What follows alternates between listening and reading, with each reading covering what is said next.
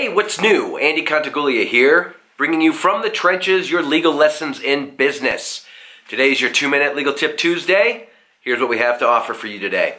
A couple weeks ago, I had the great opportunity to speak with Joey Korneman, the CEO and president of School of Motion. The question came up, why should I pay for the creation of a contract for one business deal? Well, stay tuned and you'll find out why.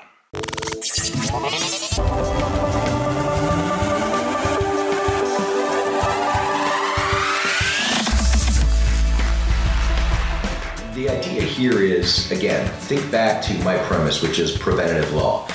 As you develop your business, as you develop your brand, as you develop your the way that you operate as a business, not as a photographer or designer or anything like that, but as a business in general, my hope is that you have more than one deal.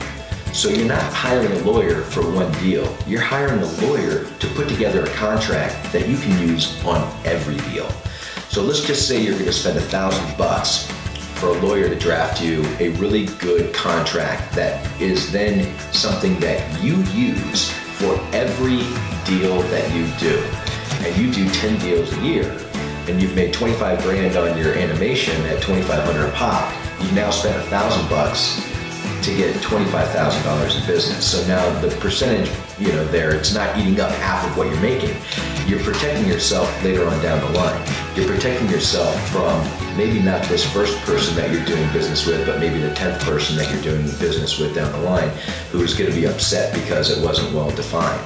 And what these contracts do is they allow you to, really outline in detail the scope of work that you're going to do, how much money needs to be paid up front, how it's going to be earned over the scope of the work that you're going to do, and then when the due date for the project is going to be.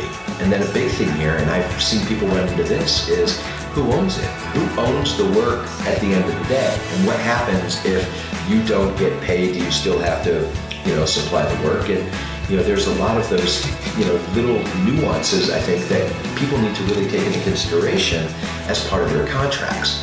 And then assignment of the intellectual property. Because if you create a logo for somebody and you animate a logo, and then that has copyrightable value, but under the copyright laws, somebody has to own that. And if you are creating it, by nature of the fact that you are the creator, you own the copyright in it until you transfer the interest in that copyright to somebody else. So as part of these agreements, your listeners need to be able to take the information or take the design that they've created and transfer the intellectual property rights to their customer, who can then go and copyright it with the Copyright Office at that point. So those are some of those smaller nuances, I think, that people just forget about. They think it's just a matter of, I'm the design and you're going to pay, and it's as simple as that. But there are many more things involved.